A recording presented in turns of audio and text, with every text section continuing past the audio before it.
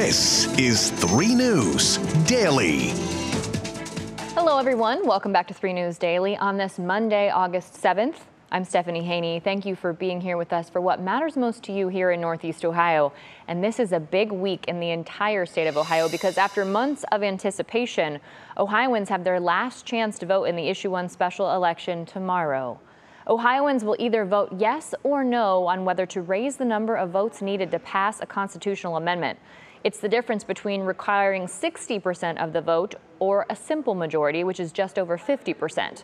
The state has required a simple majority of votes to pass constitutional amendments since 1912. Tens of thousands of early voters have already made their voices heard. We have about 60,000, this is with today's mail, about 60,000 back to us. That's about a 75% return rate. We will get up to about 90, so we still have probably another about almost 15,000 ballots that need to come back. Now, for those voting in person, polls are open tomorrow from 6:30 a.m. to 7:30 p.m. If passed, Issue 1 would take effect immediately.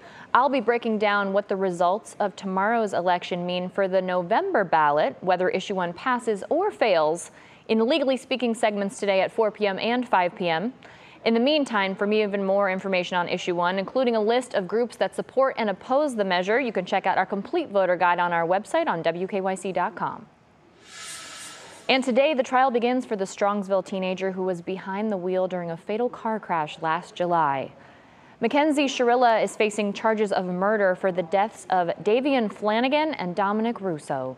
The Cuyahoga County Prosecutor's Office says Shirilla was driving her car faster than 100 miles per hour when it crashed into the Plidco building in Strongsville and killed her 2 passengers.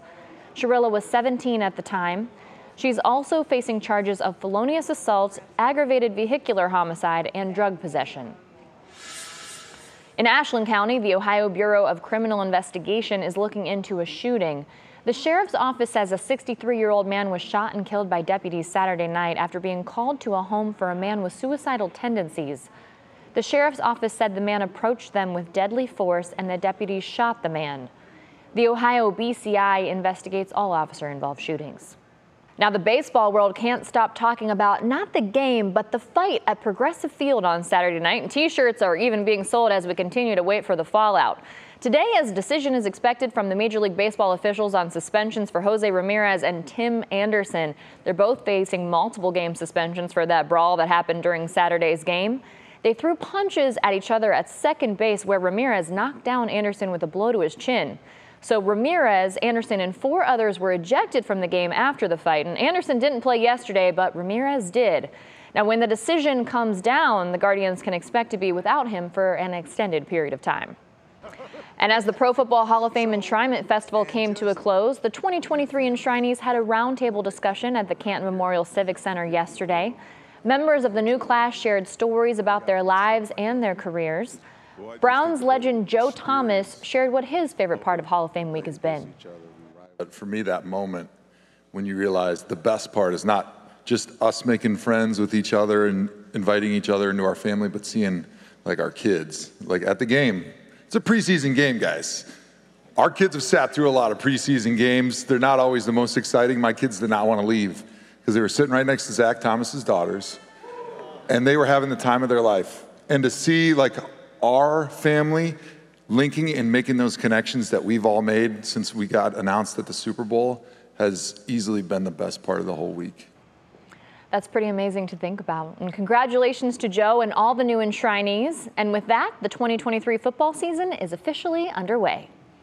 All right, here's your lottery update. There was no jackpot winner yet again in Friday's Mega Millions drawing. This means the cash rolls over and the jackpot is now $1.55 billion. That's the second largest jackpot in the lottery's history. The next drawing will be tomorrow on Tuesday at 11 p.m. And we know lots of people play when the jackpot gets that big, so we can only expect that prize money to go up.